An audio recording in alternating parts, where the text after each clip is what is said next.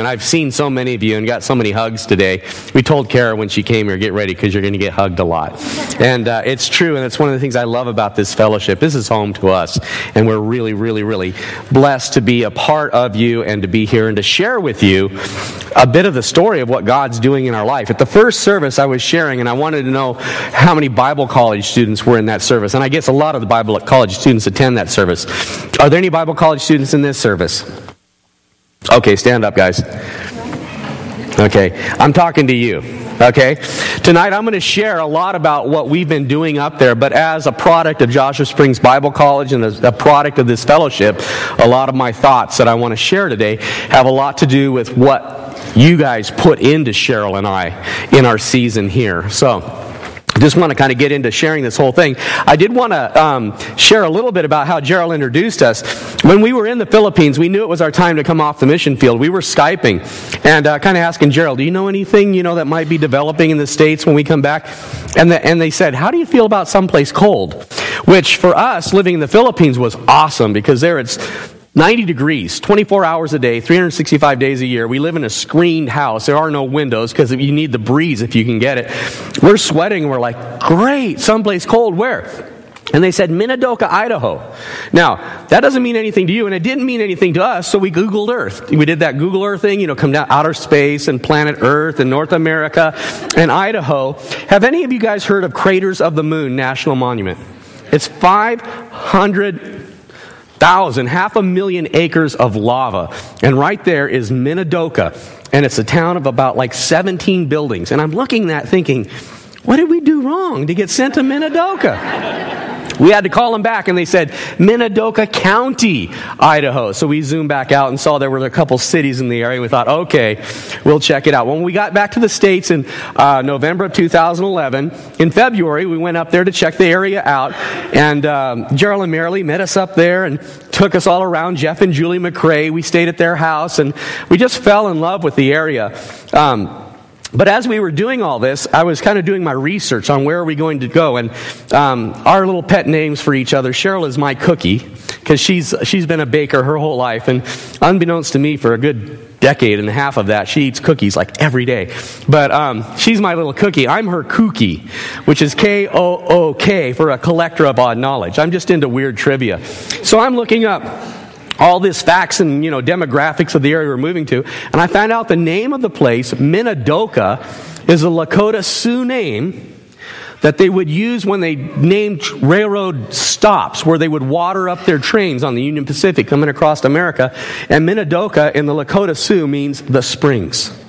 And so we thought, how cool. We come from Joshua Springs, and we're moving to the county of the Springs, and we were so excited. So we went up there in February, and as we're touring all around, we hadn't really decided on what town we wanted to move into, but we ended up in Rupert.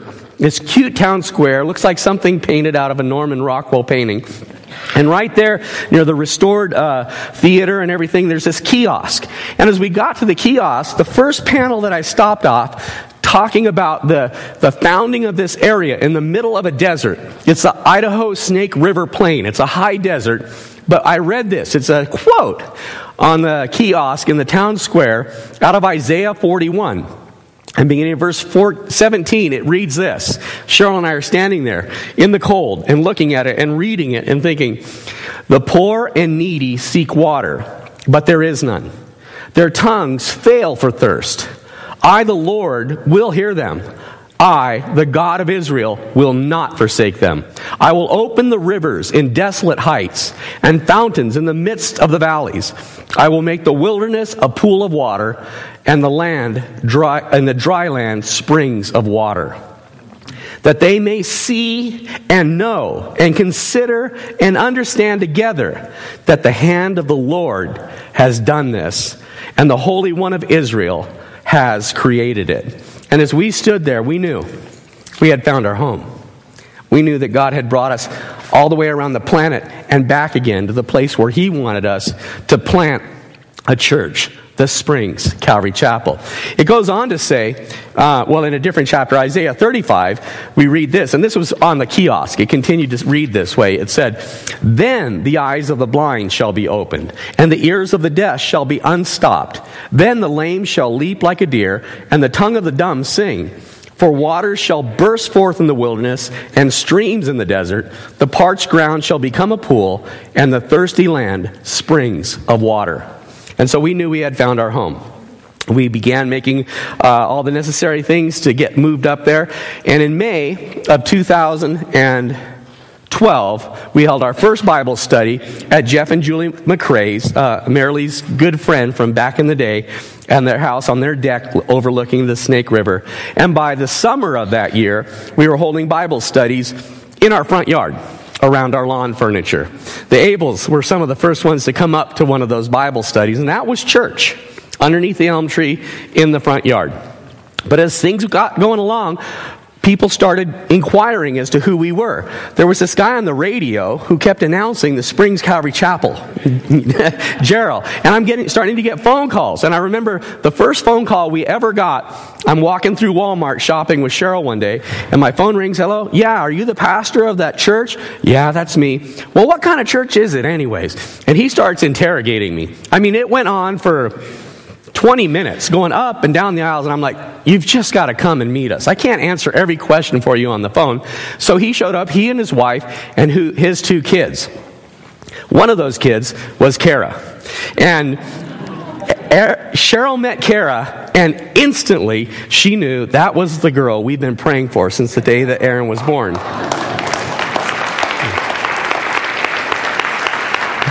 Cool, huh? Sorry, Marilee. She outmatched me on this one. She's trying to learn to be the pastor's wife. She's doing a good job on the matchmaking thing. And we're so blessed. And so as the church began to grow, we realized we needed a place to meet. And winter was coming, and we couldn't stay under the old elm tree in the front yard. So we looked around, and we found an empty building, or an empty storefront on the Rupert town square. And from there, we began just to get together. There was just a couple of us, Josh and Katrina Pound, and Max Velarde, Cheryl and I, and the McRae's. And we would just have these services. The Lundgrens started joining us, and we moved in this building and started into construction. And one of the first things I learned about building a church is framing and drywall and all of that kind of stuff. That's part of what you do when you build a church. So just to give you a little sense of what we're talking about, we've got a little movie presentation that Josh and Katrina Pound put together for us. We kind of try to capture the first year and a half of our church. And so if you're ready, we'll go ahead and run that slideshow.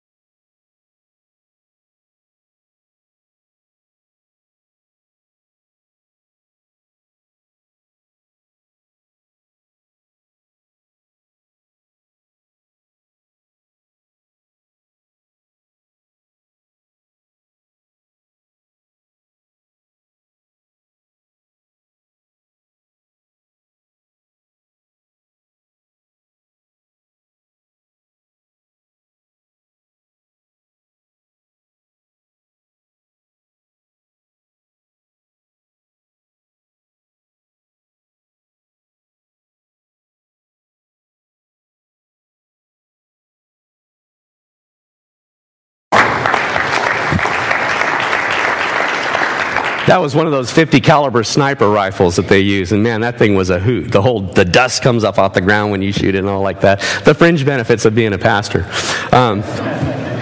But we're just so blessed to be able to come and share the things that the Lord is doing with us up there. As I was sharing with the Bible college students earlier, you step into ministry, you don't know where God's going to take you. You don't know what each day is going to lead. And that doesn't mean Bible college only. It's each of us, right? How do Christians walk? By? Not by. They walk by. Right. And so you don't know exactly what the day is going to bring, but you step out knowing that God's in it, that He has a plan for your life, that you will indeed meet Him on the road today. So let's get out there and do it. And that's kind of how it's worked for Cheryl and I. When we were first Christians, newly married, we were in a community where there was no Bible teaching church. We went to the grocery store, and up on the bulletin board was a 3x5 card that says, anybody want to join a Calvary Chapel Bible study? I didn't know what Calvary Chapel was. I wasn't saved in the Calvary Chapel. Cheryl was. We went to the Bible study. There was 3 couples and 2 single ladies. And we started studying God's Word. That's what we both knew, was that we were hungry for God's Word. We had been saved in a church where we went through the Bible, book by book, chapter by chapter, verse by verse, and I grew. After being in a denominational church my whole life for 30 years, all of a sudden I was growing in the Lord, and I was getting to know Him and who He was and how much He loved me and what a sinner I was, but what a salvation He offered me. And we were excited. Well, we'd share it with people in our community, and one by one, we outgrew the houses that we were meeting in the living rooms. We rented a condo, rec hall. We're at a condominium project up in Mammoth Lakes, California. After a while, we outgrew that. We had to rent a place on the strip mall. We started meeting in there. We looked at each other and we're like, we need a pastor. There wasn't a one of us that had been a Christian more than a year and a half. We were all green behind the ears. I was just a knucklehead on Christ. But I did know this, that you read God's Word. You worship Him in spirit. You worship in truth. You put your faith in Him, and you act as if He's alive. And you go out and you see what the day brings. And the church began growing. Well, same song, different verse. Cheryl and I, when we went up to Minidoka, that was the whole blueprint. That was the plan. Chapter by chapter, verse by verse, God's Word, worshiping Him in spirit and in truth. And it works, right? It works. It's one of the most amazing things, and I was talking to some people during the break here, but having come from different churches, before we came to JS, we really didn't know what a church like Joshua Springs can be like. And when we came here, spent a season in ministry and training and in fellowship and knowing how God works here, it's an amazing thing. This is a unique church. I mean, we've been around the world, and we're not the only church that does church this way.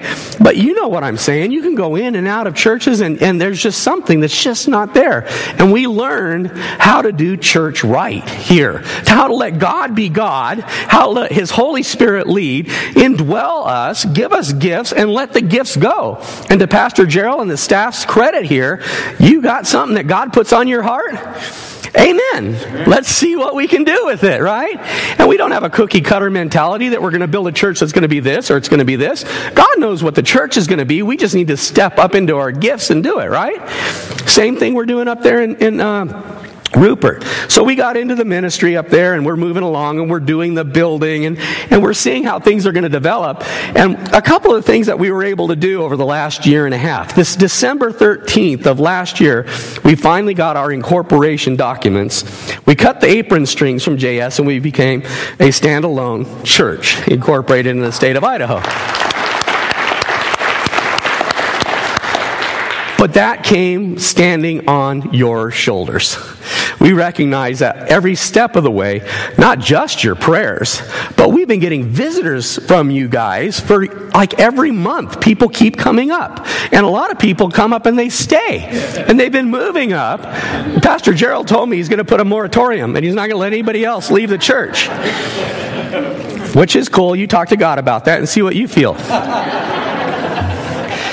But I found out, even after you place the moratorium, that Lindsay's moving up. Yeah. So we welcome you to come up and visit. And between the help of everybody, the prayers of everybody, the financial support of everybody, the radio announcements, and all the different things that you've done, we've been able to get going. Well, back last summer when there was about 35 of us on a good day, maybe 20 regular core people, we decided, there was a lady in our church that said we need to do something for Nagme Abedini and her kids while Pastor Saeed is in prison. So we decided to do an event in the park, and we put it out to the community, fire department, whoever, come help us do this event in the park, in the town square. And just in faith, just knowing it was the right thing to do, we put this thing together, and it kind of caught fire. It just took off. And people from all over the counties in southern Idaho got into it. And before we knew what was over, there were thousands of people who had shown up at this thing, and we raised pretty close to $10,000 for them. And it was just 20 of us. Yeah, God is good. All we did was just step out and do that kind of thing. We've watched that happen over and over as we went through the year. Halloween came along, and we're like, what are we going to do? Different churches have all these things. Some of them have trick or trunk. Anybody know what trick or trunk is? A couple of you might, right? Where a bunch of people will show up at a parking lot, a designated parking lot. They'll advertise it, and then the kids go from costume from car to car to car and get their snacks or treats out of the trunks. And or else churches would do some kind of an in-house event, because in Idaho, the 31st of October tends to be pretty chilly. And you don't get a whole lot of people going up and down the streets. And we told the pastors, because I belong to a ministerial association up there, great pastors, great church, we love them, we fellowship, we do a lot of things, but they told us it's going to bomb. We've tried it. Nobody goes out into the cold for Halloween night. Well, we're committed. What we did was we took one person's house in our fellowship and put Christmas lights all over it, brought out job lights, construction lights, just lit the thing up. Got this bonfire made out of an old tractor tire rim. It's about 40 feet across and sits up on wheels. Had a bonfire. You saw the leaf piles that we raked together. We put together coffee and hot chocolate and cider and snacks and tracts for outreach to the kids. And people started coming up and down the street, and you could see parents come up, and they'd stop. The kids would go get the track and come back to the car. They would tell their mom and dad, there's coffee. The mom and dad would get out of the car and come and have coffee. Then next thing, they're drinking coffee, and you can see them texting, you need to come over to this house. There's coffee, and there's a bonfire. And next thing we know, before the night was over, 500 people showed up at our bonfire. Right? And then the next day, this is the best part, I guess, was just for the next week, all the kids in school, they're walking around junior high and high school doing these little tracks that we had and showing their friends, because it was kind of a magic kind of trick, and they just loved it, and it just spread throughout the school district. And so it's little things like that God has done to help us just walk forward by faith into what He's doing. The beginning of the year, we came around, and we're having our Christmas candlelight celebration and things like this, and we're a humble little group, but we're enjoying our fellowship. The family that's growing up there is so sweet, right? I mean, it's like here, right? This is your family. And God has given us, Cheryl and I, Aaron and Kara, a family, people that we love. We got to be surrogate parents to Emery for a season. Now that Jim and Sue Metzger moved up last week, we kind of got bumped, but we'll still weasel in a little bit on that action. But we've got a family that we can be a part of, and so we're going through all these things, and we're getting around the first of the year, and I'm not really, an expert on how you run a church or anything like that. And I got this phone call. My cell phone rang. I was driving down the road. Hello, and he goes, yeah, I'm going to be in your area. I'd like to do a concert for you. Well, who are you? He goes, Dennis Sagajanian. And anybody know Dennis Sagajanian? Okay, right. I'm going to be there on Friday. What do you think? Can I call you back? Well, okay. I hung up the phone because I've learned since then. The answer is, You bet. And then if you have to, rebook. But you never put anybody off. It's like, so we ended up having him up there on January 2nd to start off the new year. But we thought, we want to open this up to the community. Our little building won't hold that many people. So we rented the Wilson Theater, a restored theater on the square.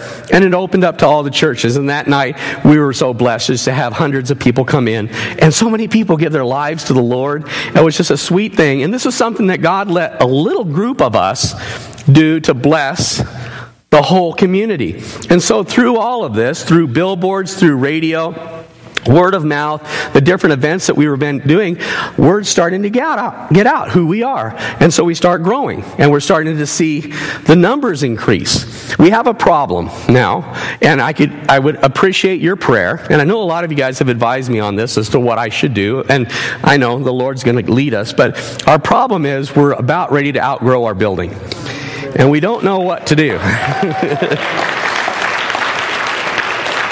So we could use prayer on that, because honestly, I mean, it sounds like, well, just get a bigger one or go to 2 services or whatever. What do? You pray and you wait on the Lord. God knows what He wants us to do, and we're waiting to hear from the Lord. But we could really, need prayer on that so that we'll see what He does. Well, this summer, we're excited. I guess not even this summer, but just coming up in April, we're going to be doing a Seder dinner, a Christ in the Passover. How many of you guys have ever been to one of those? You got an opportunity to do that this year? Okay, well, come on up to Rupert.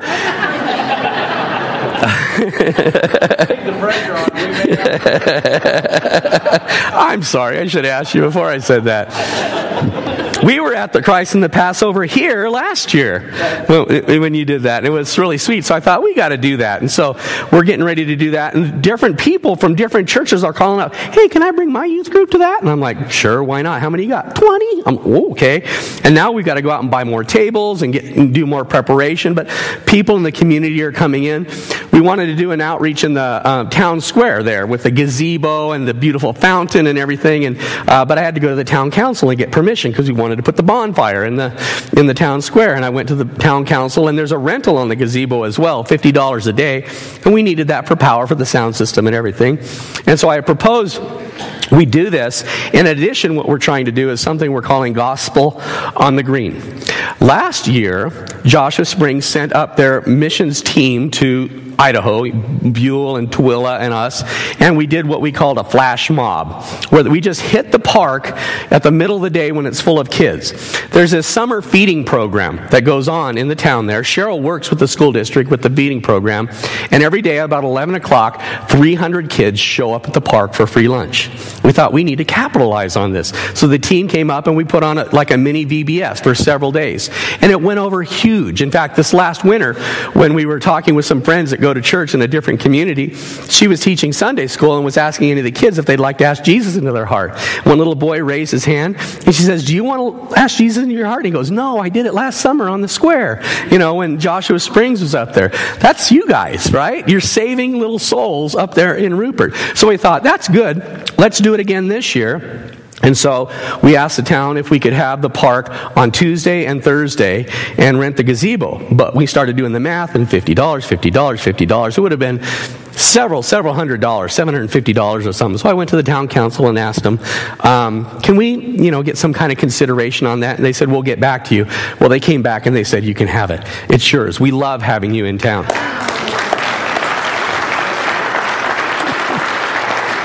And Gerald just said, that's Mormon. Can you read my lips? That's Mormon.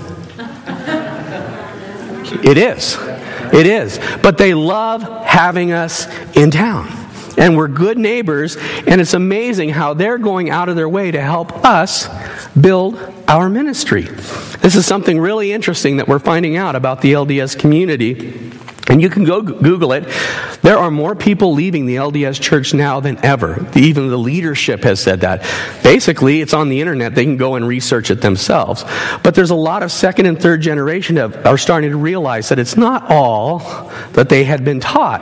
And so we're finding that it's not that we have to have all the answers for them. You don't have to be an expert on LDS history and all that. What keeps them in the church more than anything else is that if they leave family, they leave jobs, they leave security, they leave their whole life behind. And so what we're doing, we had a special group come in from HIS, he is Salvation Ministries, and they gave us a seminar on the LDS. We're trying to become that place in the community where people feel safe to come to us when they leave that church, and we're getting people in the church that are coming out of the LDS ministries and knowing there's a place that will receive them. I know there's a ministry that we have here on choices, right? And it's not about telling people what's right or what's wrong. It's telling them about the love of Jesus Christ and welcoming them in so they can come to the Lord and receive His grace, right, for what they need. And that's kind of what we're trying to do up there.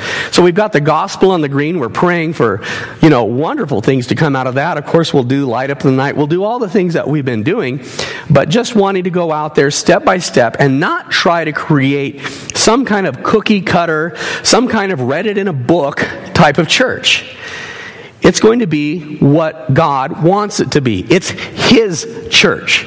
And He puts gifts and talents into each person within the body. And as each person steps up and offers to God what God has given them, you see what kind of a church you will become. Same as this church. That's where we learned it. You go to Gerald and say, I think we should have, this kind of ministry. Guess what? Gerald will say, that's a great idea. How can we help you? Right? And that's the way the body grows. And we'll see what God wants the Springs to be up there. So, anyways, we're going through this, and it's wonderful to see this growth happen. One of the things that we did, and something that impressed me so much as a Bible college student here, it's a verse that I absolutely love. Do you know the verse on the door as you come in? If anyone thirsts, let him come to me and drink. And let's see, I got to look it up. How embarrassing is that? I'm testing you on the verse, and I can't even say it.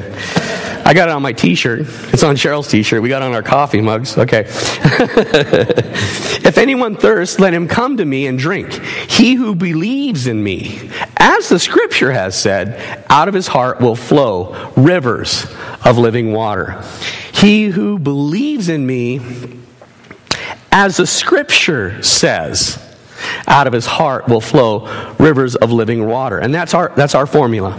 To preach Jesus, to share His Word, verse by verse, and let that do the work. And out of our hearts flow the living waters. That's our model.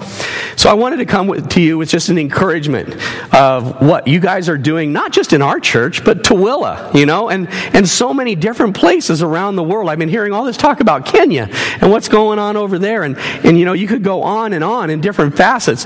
I can't remember who was telling me, but they were watching the overhead as it's flipping through slides, and it takes like 6 minutes to get back to the first one. There are so many things that are going on here. But as you believe in Jesus, as the Scriptures has taught us, the true Jesus, out of our hearts will flow that living water, and it'll just be a blessing to those people around us. Well, I wanted to share with you really quickly, because that's another thing my pastor taught me. Whenever somebody gives you the pulpit, anybody gives you the stage, preach God's Word.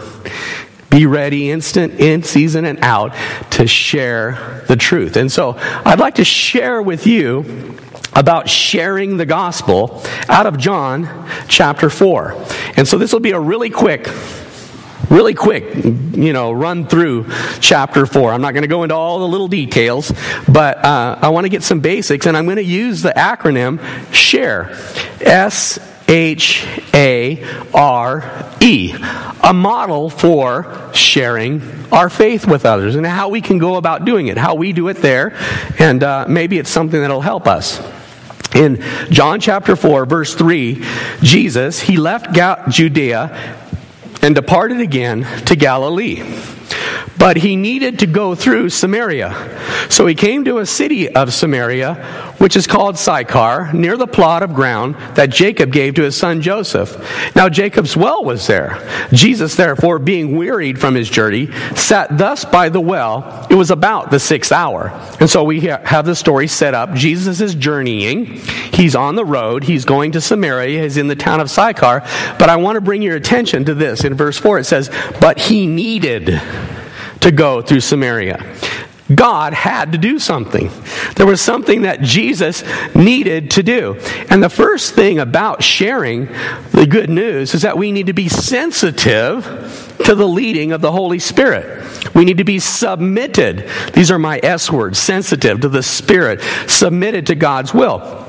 And as you and I get up and go out the door first thing in the morning, that's where it starts. We have to just, Lord, fill me with your Holy Spirit. Direct my paths. Where do you want me to go today? Who do you want me to see?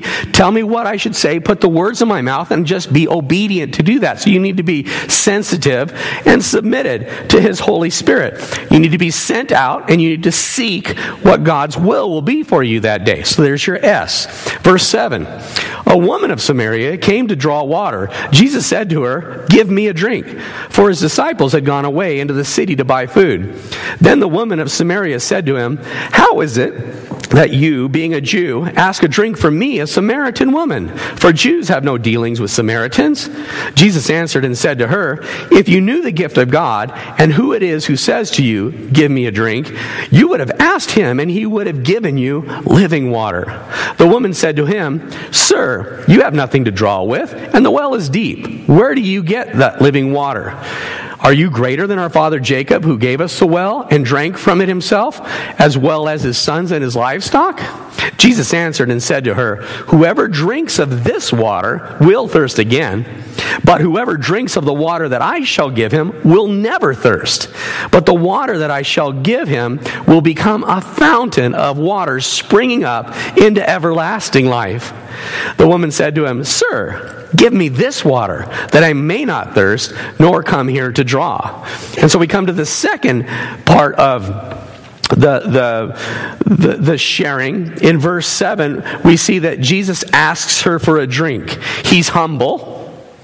He is honoring her. When you ask something from somebody, you place yourself in the position of needing something and them in the position of being able to provide it. So you put yourself in a posture where you're beholden to them. And it's a great way to enter into a relationship. Ask somebody for something to help you. And so he humbled himself. He honored her. And as he went out, he dealt with her on a human level of human needs. How many times have you gone out to share with somebody and you just jump right into the spiritual, theological, something or other? It doesn't work, does it? No. You need to deal with people like they're people, right? Jesus dealt with her like she's a real person, and humble and honoring and human and helpful and seeking help. And so he did that. And then he goes on and he starts telling her about, if you had known who it is that's asking you about this water, he begins to anticipate that there's going to be an opportunity to share. Do you understand that when you start your day praying, God, fill me with your Holy Spirit, use me, that God is answering that prayer for you? Do you know that? If you know that, then you can anticipate that there's going to be somebody in your path today that's ready to receive what it is that God has put in you. Expect it, anticipate it, and then you can arouse curiosity as you go about sharing the living water that you have. You have living water, right? Let me try again. Do you have the living water? Yes. Okay, if you've got the living water, then you can anticipate they're going to want it, and you're able to arouse their curiosity. Why? Because you're bubbling over. Out of your heart is overflowing living water, right? And so if you're going out in the Spirit and just drenching people, you can anticipate they're going to want to know what it is and arouse their curiosity. And so that's how you share. You begin by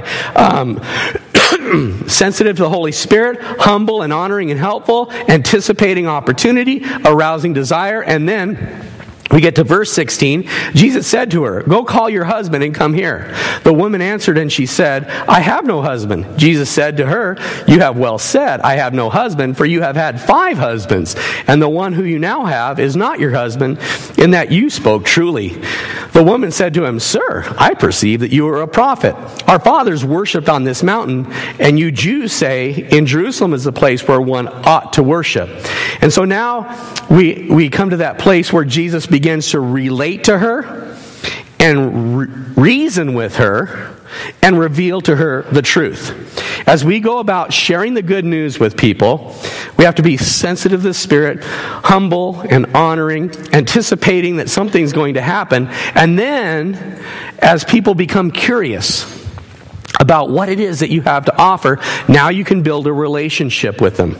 And now you can begin to reason with them about why they're thirsty and why you seem to be doing so good. Thank you.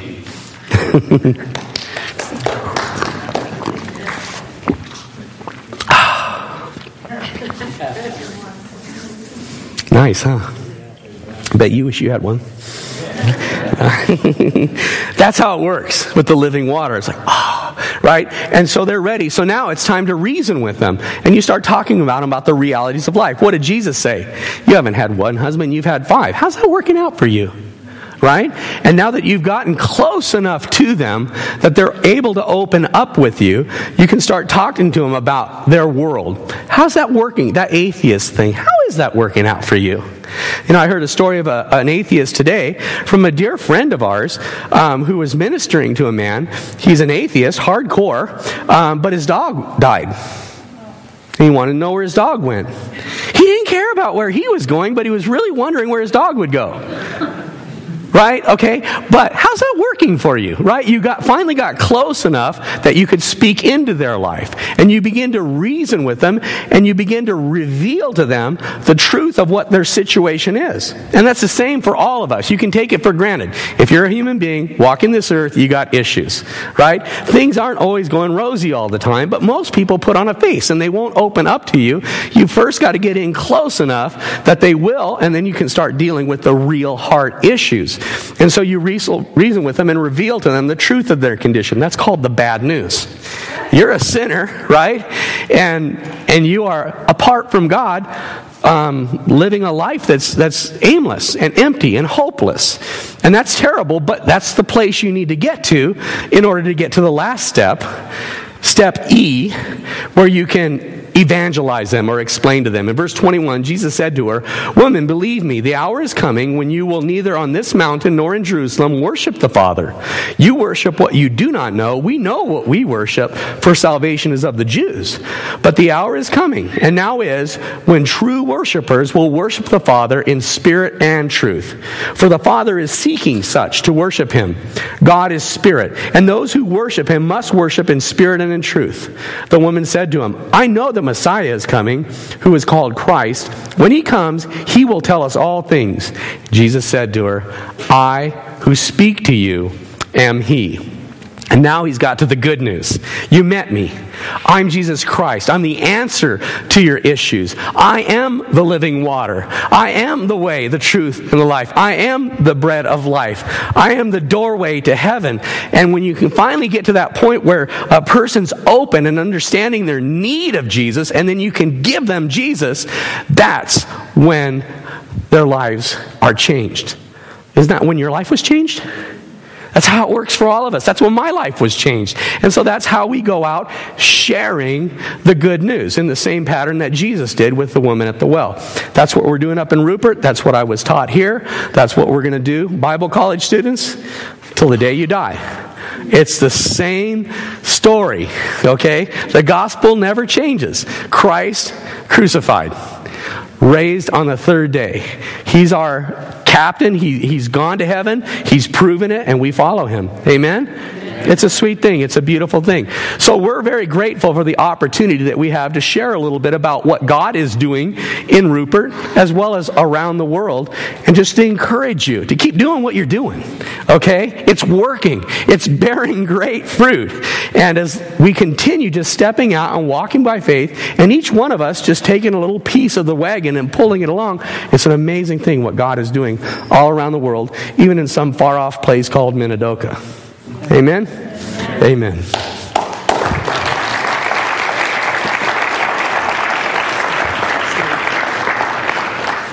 Mike's a great history guy, but tell him the story about Oakley and Tooele. Oh, yeah. Where we are in southern Idaho along the State River Plain, in the southern part of our valley, it was founded by Brigham Young. Brigham Young set a brigade of LDS missionaries, if you will, up to establish Oakley. He sent them from Tooele, Utah. And so... so we're turning the tables on Brigham Young. And we are. We went to Rupert, and now we went to Tooele. So watch out, Salt Lake City.